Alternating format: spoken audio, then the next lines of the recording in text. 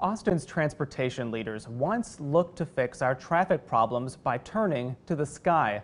It's a story trending online now at KXAN.com. It details how the city considered nearly 9 miles of gondolas to run from the University of Texas campus all the way down to Slaughter Lane along South 1st Street. Leaders even spent $16,000 studying the idea before scrapping it.